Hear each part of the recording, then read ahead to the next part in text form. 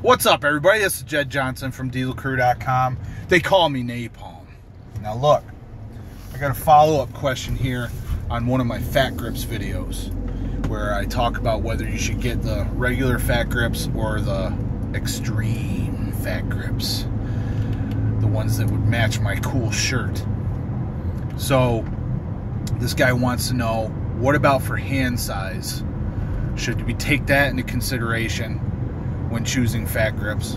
And he also says that he wants to start arm wrestling, which is cool. I don't do arm wrestling, but I like the training. I think it's pretty cool. So I would say, if you have small hands, you probably want to stick with the blue Fat Gripz, the normal size regular Fat Gripz for the most part. But nothing wrong with grabbing both of them. Now here's the thing. Thick bar training is great for developing a strong hand for arm wrestling.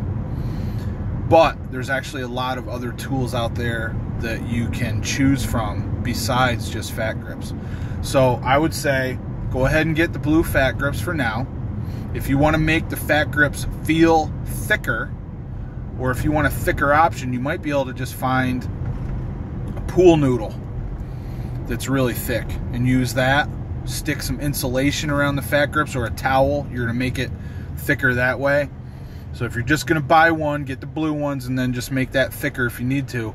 But I'm telling you, you ought to check out Arm Assassin Strength Shop on Facebook and on Instagram and see some of the stuff that my buddy Luke is producing, because that stuff is equally, if not more, beneficial for your arm wrestling training than Fat Gripz. Okay, there's just a lot of other stuff that you can do for thick bar work instead of getting Fat Gripz when your goal is to train for arm wrestling.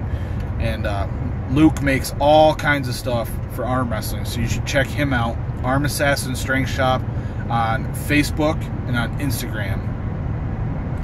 And I think that's it, man. If this answer that I gave you was rewarding and you're going to get some benefit out of it, then do me a favor and give the video one of these. Thanks, brother. All the best in your training. Take care.